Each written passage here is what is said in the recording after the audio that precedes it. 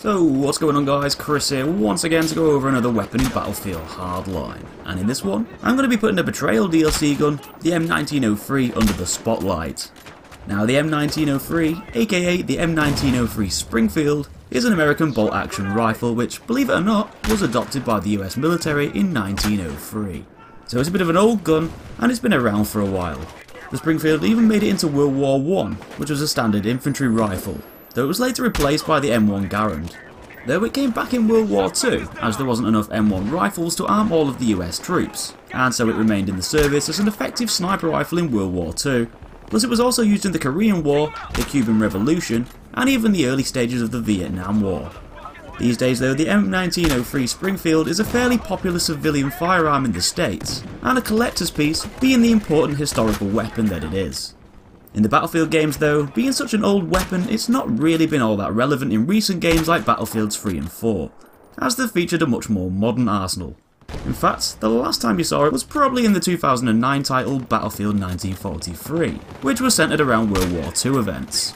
Being absent from the franchise for a while obviously sparked some interest in how the gun will turn out in Hardline, and so this is where I come in to fill a few gaps. So the M1903 is indeed a bolt-action sniper rifle. However, untraditionally, the gun can be used on all kits, not just on a professional loadout. It's also not limited to the cops or the crooks either, meaning it can be added to pretty much any class you want it to be.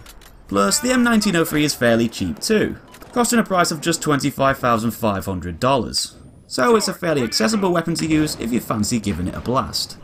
But with all these fancy new modern guns thrown all over the place in Hardline, is the M1903 Springfield worth picking up?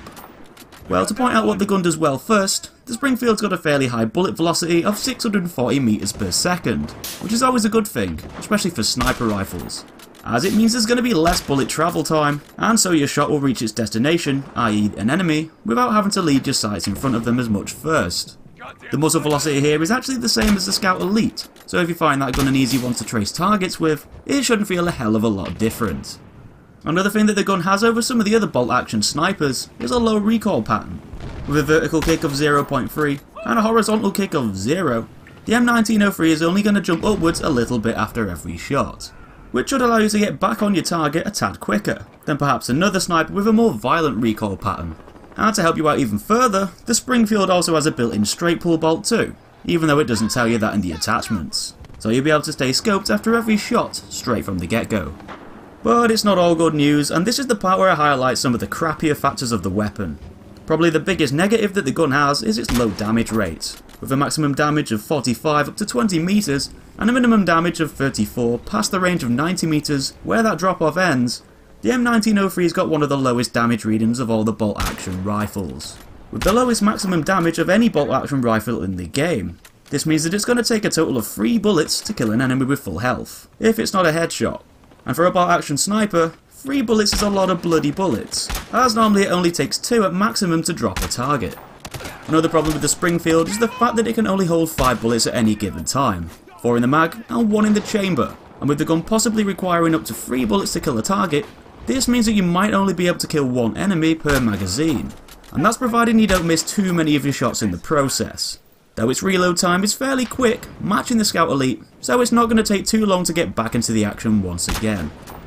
Now, as far as attachments go, there's not really many options here, as all you've got to pick from is a 6x scope and a suppressor.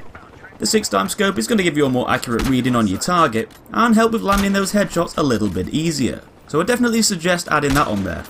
Though the suppressor on the other hand is only going to lower that bullet velocity down to around 340 meters per second instead of 640. And this is going to make hitting your target a tougher challenge. With the gun needing up to 3 successful shots to drop an enemy, having your bullets land where they need to is really important, and taking away that speedy muzzle velocity is only going to cause problems, especially as that high muzzle velocity is one of the best things about the weapon.